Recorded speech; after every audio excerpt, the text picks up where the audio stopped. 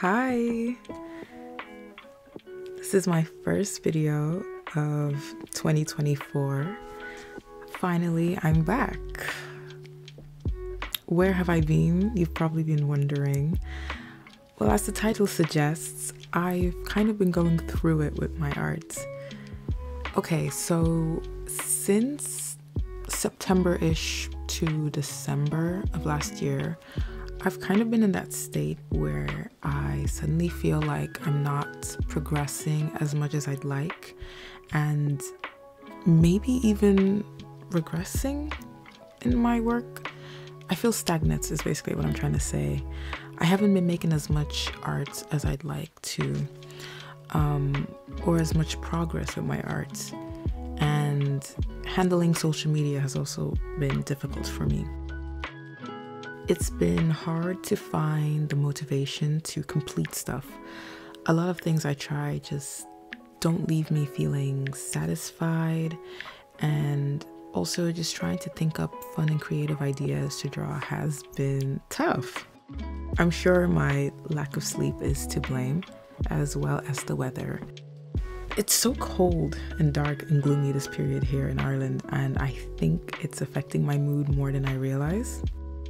So I decided to sit down for a few days and just practice some discipline by doing some sketchbook studies. I pulled out a cheap sketchbook that I had got a few months ago. I grabbed a pencil or pen and I gathered my reference images.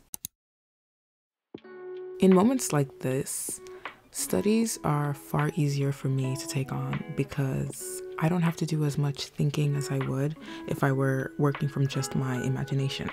I try to pick things that I include in my arts often, but maybe lacked a certain amount of detail, things that I could just brush up on. The main goal was to get up out of my bed and draw. It didn't really matter so much to me what it was I drew, just as long as I was drawing. It's better to draw something than nothing at all, I think. I pushed myself to just doodle some stuff for a few days straight, and once I felt less rusty, I managed to capture some of these sketching practices on camera.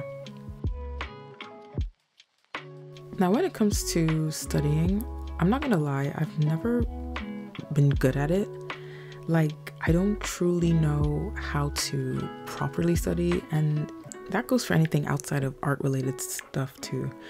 What tends to happen for me is that I look at the information given and I trick myself into thinking that I understand it because it's laid out so clearly in front of me. But when you take away the source material and just give me a blank page and a pen, I can't like regurgitate the stuff that I thought I knew.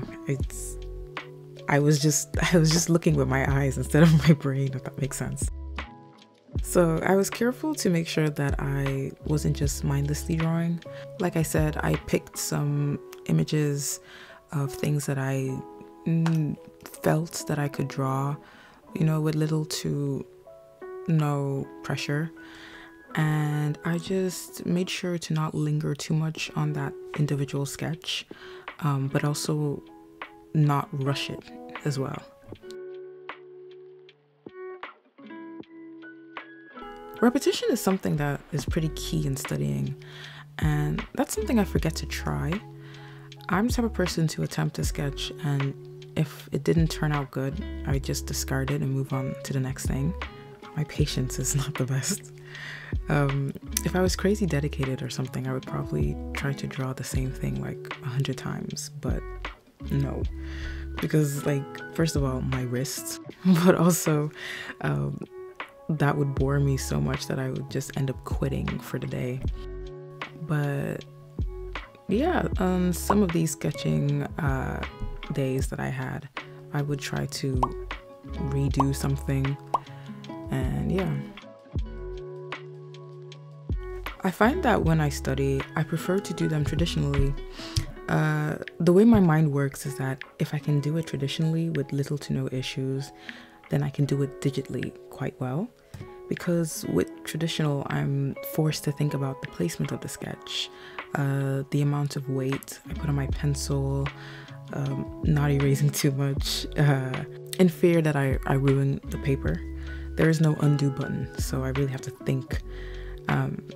If I were to do it digitally, I worry that I might end up relying a little too much on the transformation tools.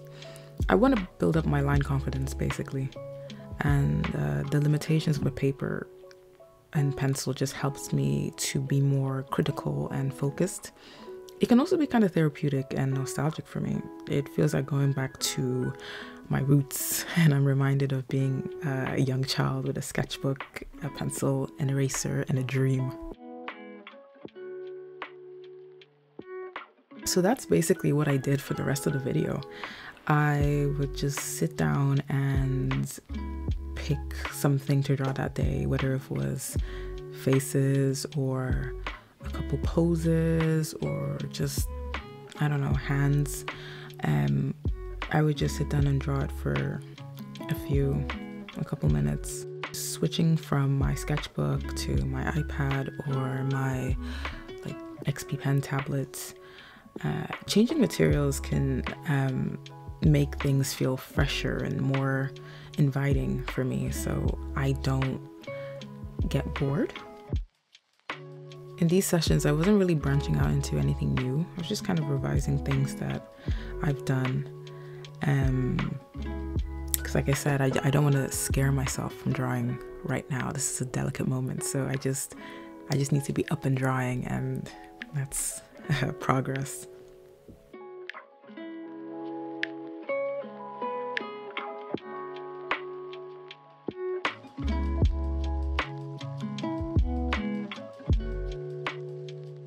So yeah, that's basically the kind of cycle I've been in for the past few months, but I am slowly thawing out of it and I'm feeling so much better. I don't want to carry this, sadness towards my arts into 2024. Art is fun and I want to keep enjoying it. And I obviously know that of course I will run into moments like this where I doubt myself, because the art process is not linear. There are going to be ups and downs. You can't avoid it. It's not a matter of if, it's when. But I'm trying to work better on just managing my, expectations for my own arts, and also prioritizing my health. And yeah, just kind of recognizing when things are getting a bit too much and taking breaks. I'm gonna be making sure that I'm getting enough water and enough sleep. That's actually really key, at least for me, I think. Eating enough and maybe going out more. Also just having a hobby outside of art. Whether that's, watching a new show or reading a new book, playing a game, something, so I'm not constantly consumed by art. I can just kind of give my mind a break from art.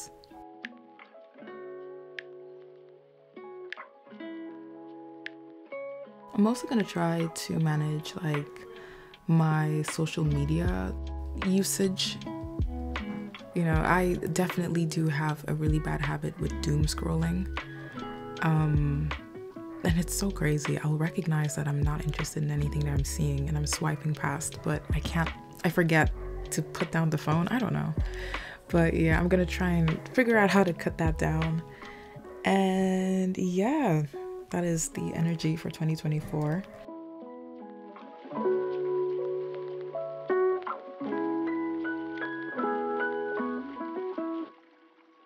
I'm really happy that I do have a really great audience here who are supporting me.